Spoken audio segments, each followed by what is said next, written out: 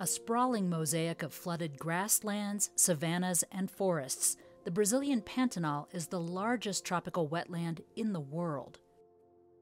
Covering an area of about 140,000 square kilometers, or 54,000 miles, this unique ecosystem supports an unparalleled variety of animal life.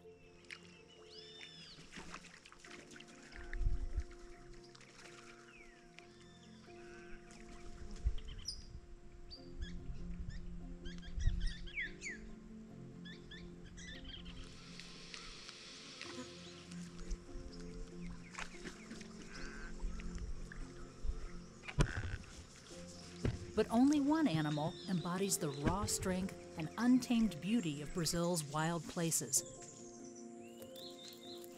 the jaguar.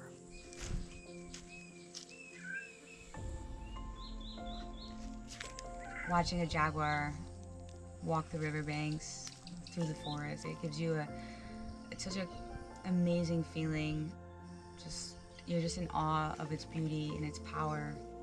Within the first 10 minutes of my first boat ride going up the Cuiabá River, I saw my first jaguar, and I fell in love. A wildlife biologist and founder of the Jaguar Identification Project, Abby Martin has studied jaguar populations in the Porto Jafre area of Mato Grosso for more than 10 years. She initially visited the area as a tourist and contracted Pantanal fever, a love of this land from which she has never recovered. Scientists describe the Amazon jungle as the lungs of our planet.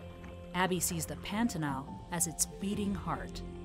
Like the beating freshwater heart, and it's a huge refuge for all kinds of animals. It's like a big nursery. It's like the safe zone, and what's happening all around Pantanal is affecting it. Human activities such as habitat destruction, overfishing, and climate change have had a significant negative impact on the region's ecosystem and wildlife. But the Pantanal is naturally well equipped to fend off some human intrusions.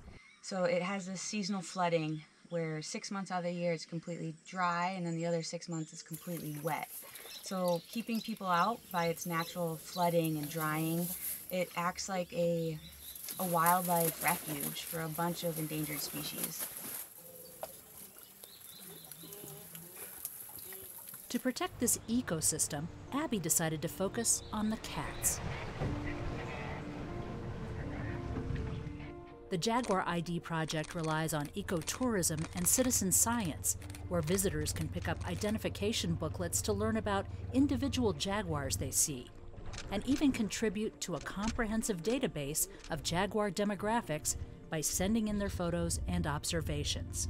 People in the region that come down here travel halfway across the world to come see a jaguar, and they go on the river and they see a jaguar and they start to hear people talk about, oh, who's this? And then they can open up a book and learn about that individual.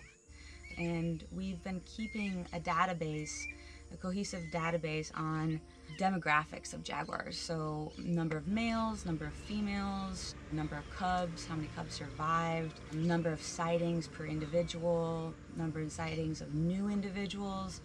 So we have some really unique data that wouldn't be able to be collected through camera trapping or radio calling.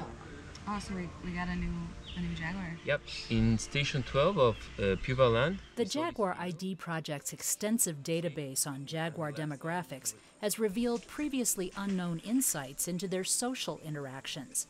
We are learning things about jaguars that we didn't know before. Jaguars are solitary predators, but when you come here in Porto Jafre and even other regions of Pantanal, you start to realize that these jaguars are much more social or tolerable of each other. So we are documenting all this information about jaguars that will hopefully bring value not only to the species but to the location where they exist. That approach extends well outside the protected parks on the Cuiabá River. Jaguars are Keystone species and jaguars are umbrella species. That means that if you protect the jaguar, we protect all the other species, the monkeys, the birds, and all the species who are part of the ecosystem where the jaguar lives. Paul Rad is a veterinarian and researcher working on his master's at Sao Paulo State University. His work in the northern Pantanal, near the beginning of the Trans-Pantanera Highway, aims to mitigate human-wildlife conflict and promote responsible ecotourism. So the main solutions nowadays to protect the jaguars, one of them is tourism. Tourism is a big solution because you're bringing a new economy to the Pantanal, an economy where wildlife has a value. And the other solution is finding a way that cattle ranchers and jaguars can find a balance and can live together. And it is possible. We have many studies that show that you can live together with a jaguar. So we just installed this camera trap because there's a dead animal here. It was a prey of maybe a jaguar or a puma, so we want to make sure which individual it is. Rad uses science and technology to achieve those goals. With 95% of the Pantanal privately owned, he has worked to establish a wildlife corridor covering more than 230 kilometers, about 150 miles. Camera traps document jaguar behavior and movement patterns. The camera traps are very useful because we can put them in certain places where we know that the jaguar will pass, or if we see a prey of a jaguar, that we know that the jaguar will come back and eat. And there we can see the behavior of the jaguar without the presence of the humans.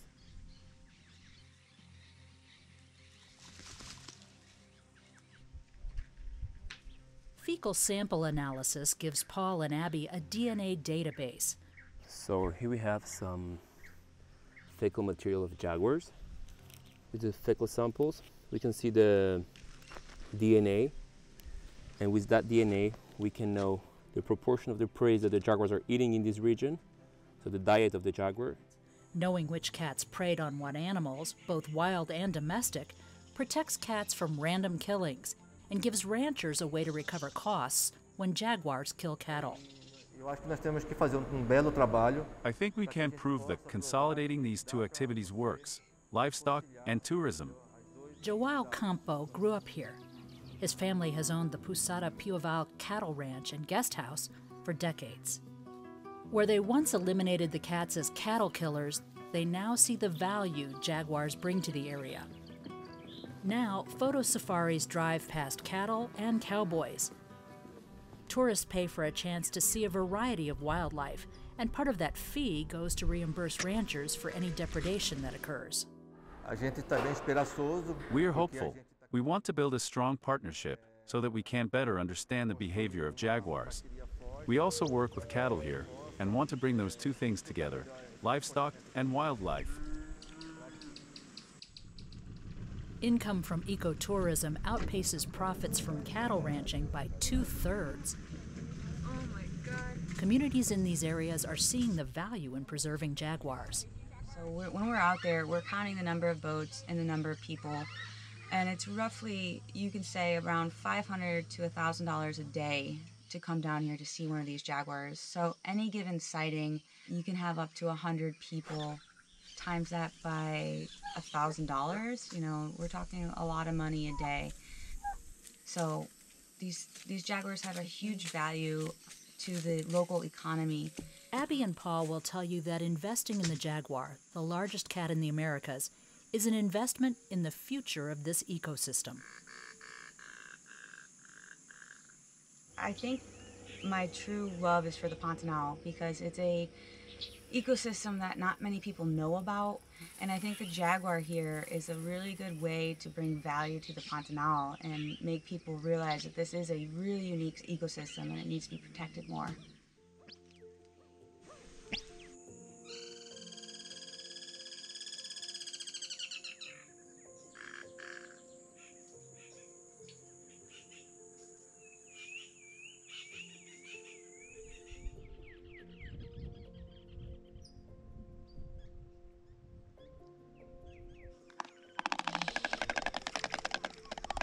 For me, there's no reason of just doing money. I need to do something. I need to work for a cause.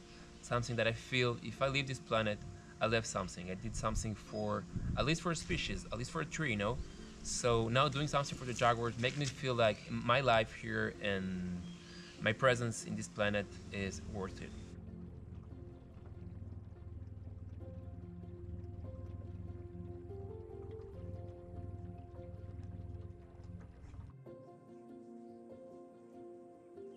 fostering an appreciation for jaguars and allowing them to fulfill their ecological role is vital in maintaining the delicate balance of this unique ecosystem.